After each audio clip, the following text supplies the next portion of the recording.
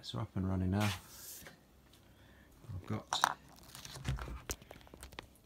these little temperature probes, a couple of quid from China, seem to be alright. Sat in the fridge. Bear in mind the compressor's not kicked in yet. I've got one of them sat in one of the freezer drawers. Bear in mind the freezer was on overnight, so it's much less. So we're going to see how quickly they come down in temperature once the compressor kicks in. It's got an 8-minute delay from being turned on, so it's not kicked in yet. The other compressor is the other fridge. The good old Samsung ice maker water dispenser. Had to fix this one as well, put a new compressor in it, and obviously a filter dry.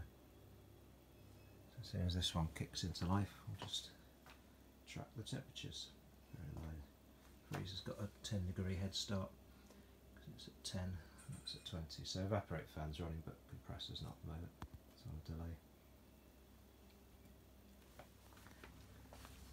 I tried to clean up everything here.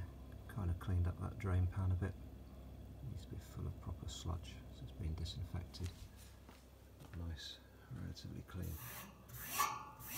Condenser, certainly compared to what it was yesterday. I'll get back to you.